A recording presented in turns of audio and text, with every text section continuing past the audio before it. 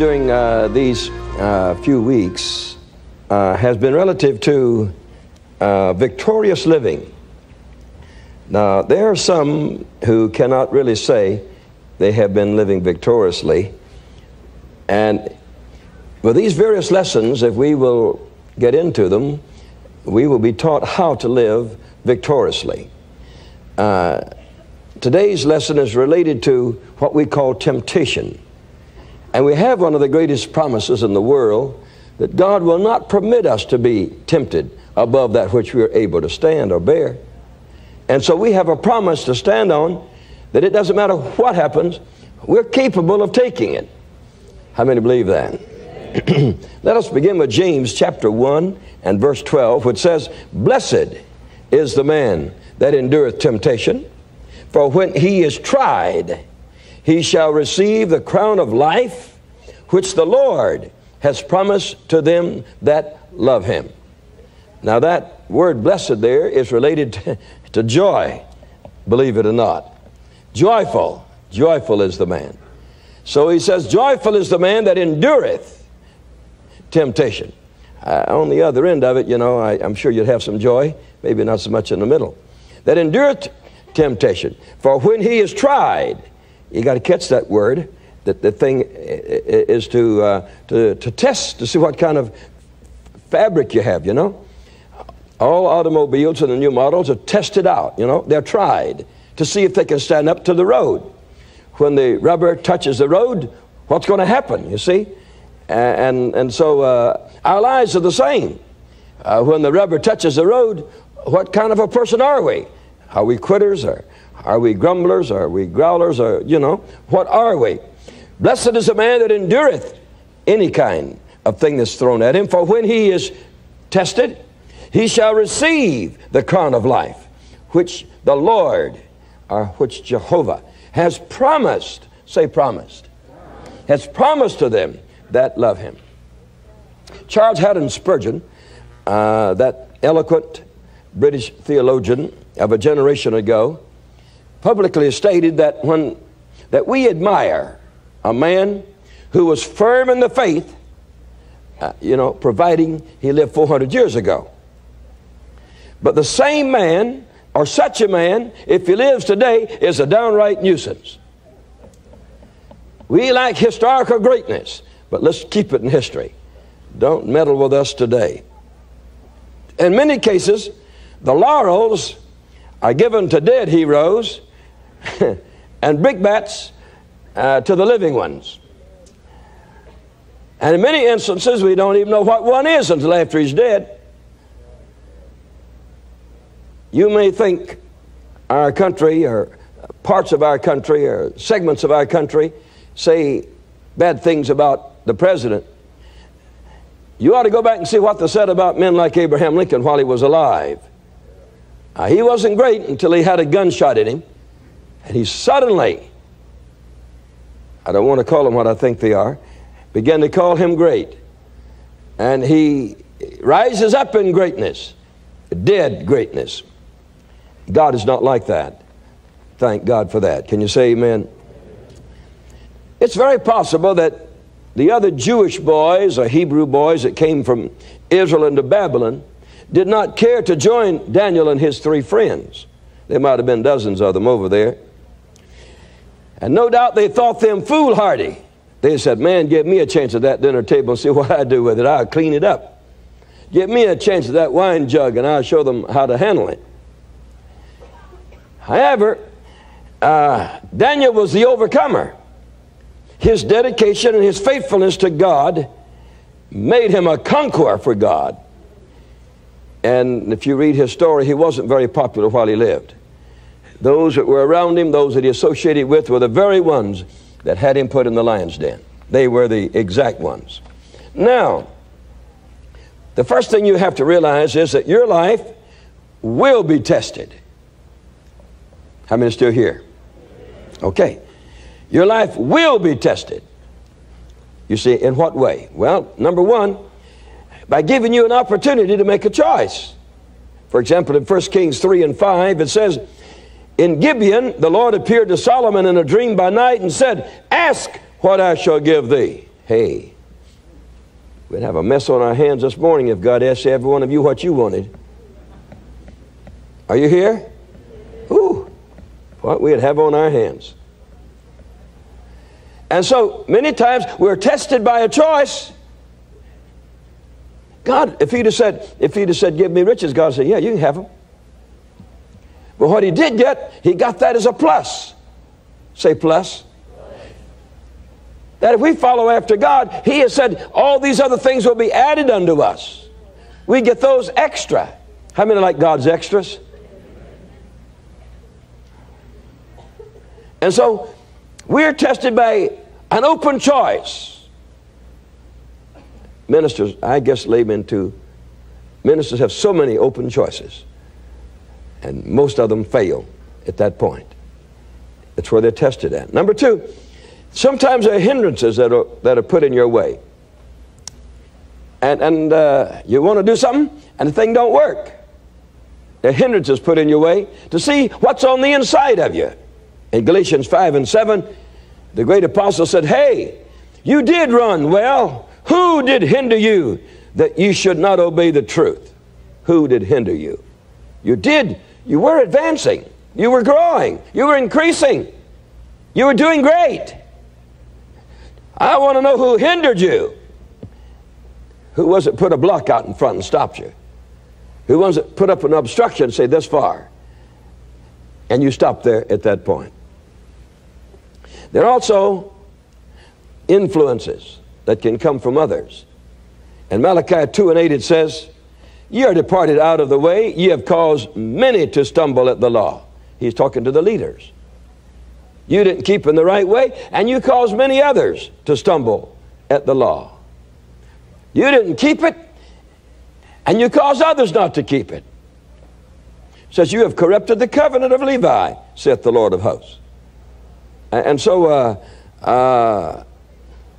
sometimes there's an unfaithful one, and that unfaithful one goes around with an evil spirit, causing others not to be faithful unto God. Now, these are ways that we can be tested. And if I were to listen to all the preachers that have told me that preaching was bad, I'd have quit about 49 years ago. I didn't listen to one of them. I said it's mighty good and getting gooder all the time. Poor English and good living. Glory be to God. Yes, there will be tests that will come to a life of a Christian. You may call them temptations if you want to. A fourth one is a prolonged and delayed answer to a prayer can test you. Think of Sarah. Having to wait until she was over 90 years old to have that boy. And she had been looking for him since she's 20. That's a long time to wait, you know. The Bible says that she believed God to be faithful who had promised. And she just kept clinging and holding like a drowning man to a little piece of wood. Holding and clinging, and one day it worked. Glory be to God. We used to sing a song, hold to God's unchanging hand. I've been going to hold on. All right, we're teaching victorious living and that there are temptations. Now, there are right ways to resist these temptations. Number one, in Daniel 1 and 8, it says that Daniel purposed in his heart that he would not defile himself with a portion of the king's meat. And so the heart must be set against the thing. If you are what we call wishy-washy, sounds Chinese to me. But anyway, we do know what it means, don't we?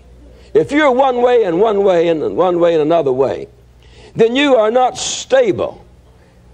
If Daniel says, well, I don't know what I want to do, he'd have done it. I'm not sure which is right. Anytime you don't know what's right, you're going to do the wrong thing. But Daniel knew what was right, and he said, I purpose in my heart, I will not defile. Say defile. You mean the best food in the world is to be defiled? Well, I'd like to tell you one thing. In those days, the whole shooting match was offered up to idols before they ate it. He'd have been worshiping the devil while he's eating it. And the old image stood right in the big dining room where they were eating. He said, I don't need to eat in this place, and I don't have to eat that rich food either. You still here? Okay. What are some of the methods? Purpose in the heart, number one. Number two, don't listen to kooky people.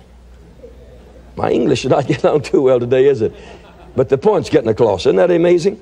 In Job 2:9, it says, Then said Job's wife unto him, Do you still retain your integrity? Ooh. Now be honest, how many's had somebody to tell them like that? Do you still go to church? Why, we certainly do. What do you think?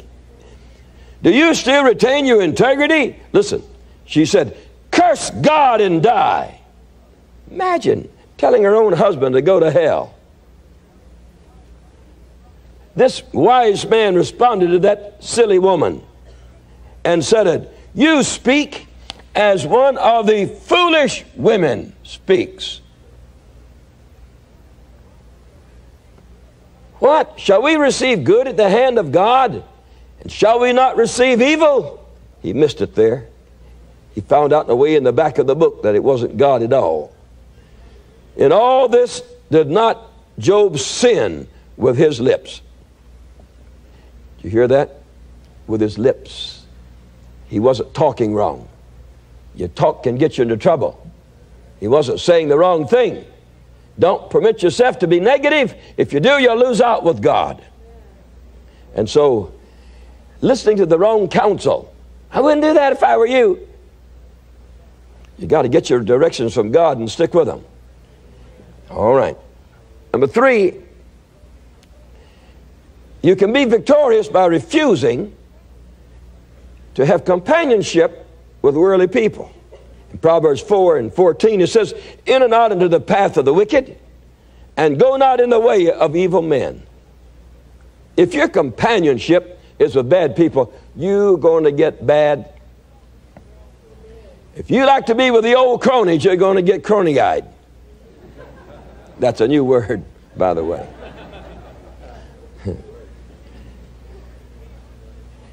So if we wish to walk in glory, walk in joy, walk in victory, you're going to walk with the right people too. You're going to walk with God and God's people. Can you say amen? Then if you're going to be victorious in your Christian living, you need to be prepared spiritually inside. Ephesians 6:13, it says, Take unto you the whole armor of God, that ye may be able to withstand in any evil day.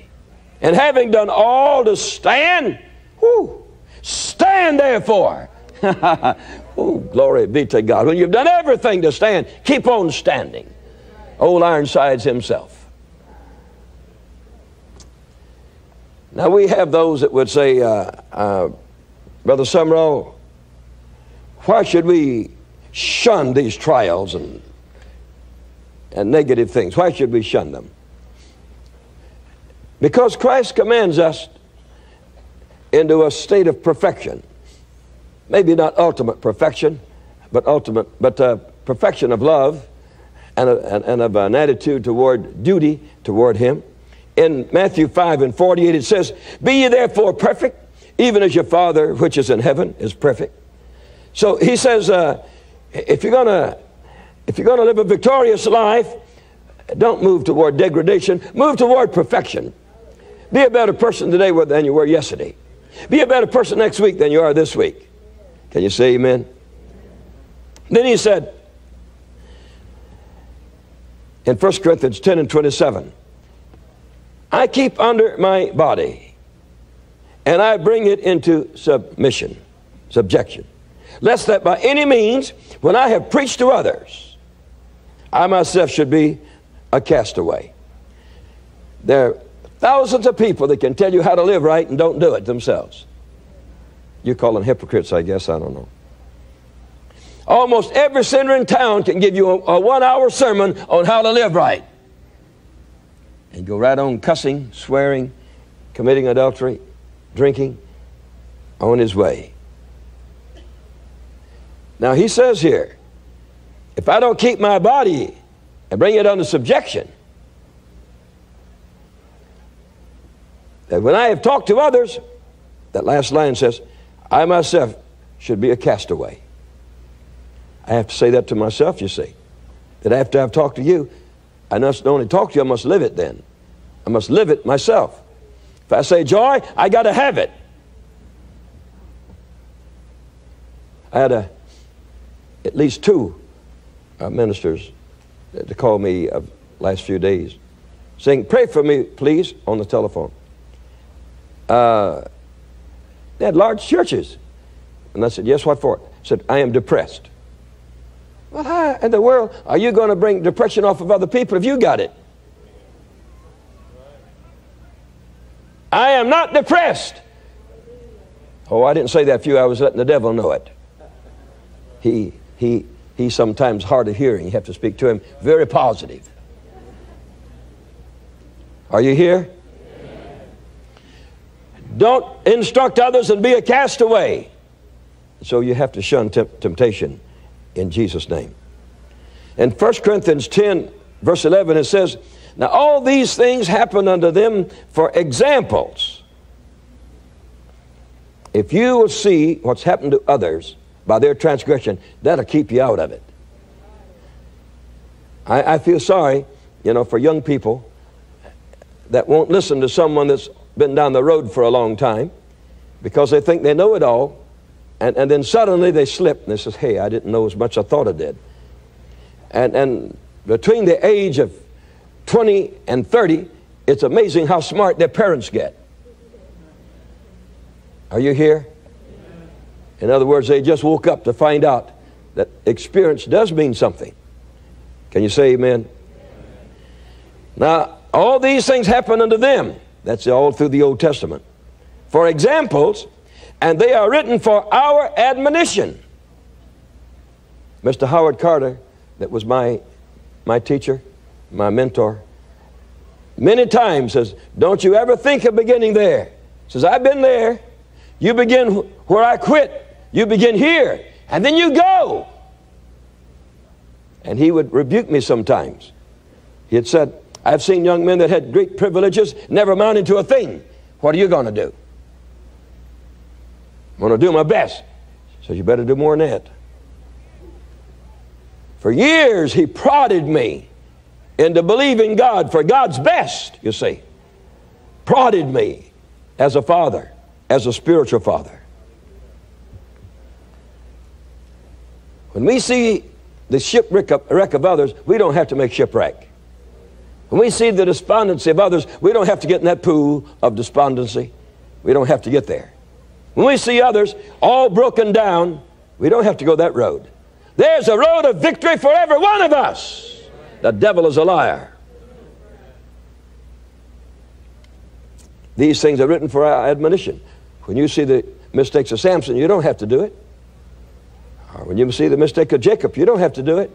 They're put in the Bible so you won't do it. That's what they're there for. How many are going to listen? Amen. In James 4 and 7, it shows you the strength that we have. He says, submit yourselves, therefore, to God. Then resist the devil, and he will flee from you. There are many of us that know the last part of the verse that don't even know the first part is even in the Bible.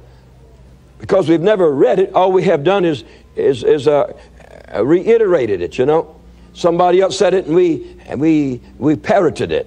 Yeah, resist the devil, he'll flee from you. You better look in the Bible and see what it says. Because it may not work for you.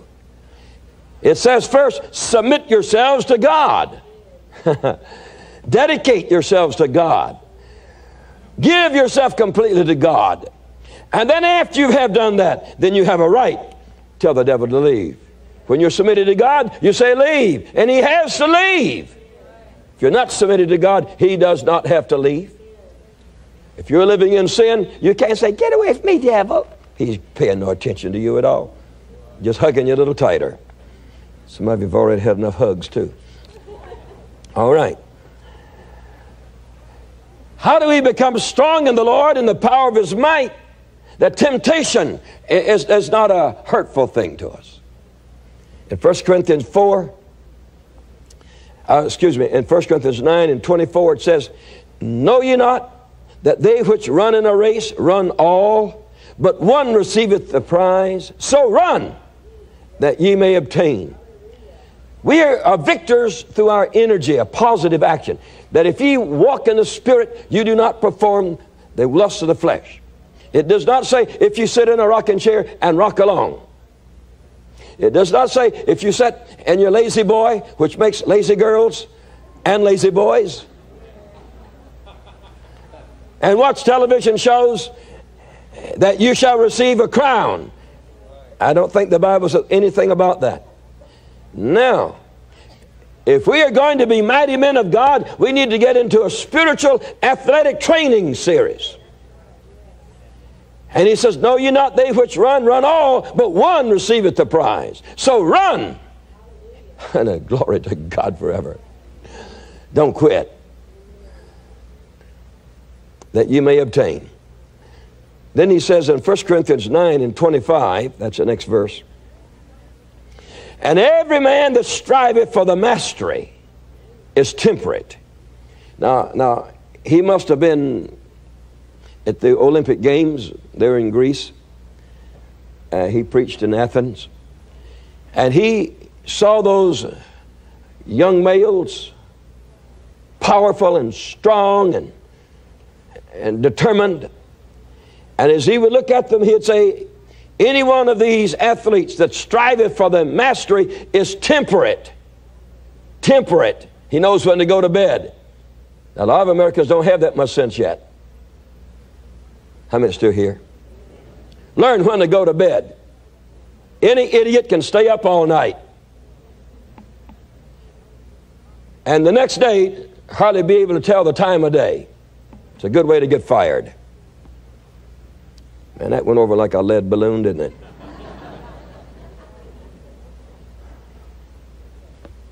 I started to tell you that when you go to these places along the street that say you can eat all you can, go on down to McDonald's and get your hamburger. You know, sometimes you eat too much. Anyway, he says, every man that striveth for the master is temperate. Now, we're seeking to be masters. Can you say amen? God says, be temperate. In Hebrews 12 and 1, it says, wherefore, seeing ye also are compassed about with so great a cloud of witnesses. That's all those beautiful witnesses of God in the Bible. Then let us lay aside every weight, everything that's heavy on you, get rid of it. And the sin which does so easily beset us. And let us run with patience the race that is set before us. Glory be to God. Now that's the system. Those two verses is what makes winners. And if you will get into those, they will do it. Then we read in 1 Corinthians 9:26, one more verse in that one you were reading, 1 Corinthians 9:24 and 25. This is 26.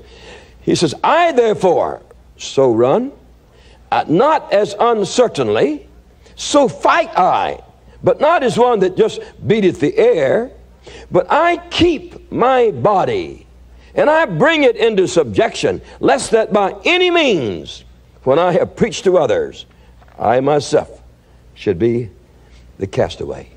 Disciplined lives. Disciplined lives, the devil just cannot hurt you. That's all.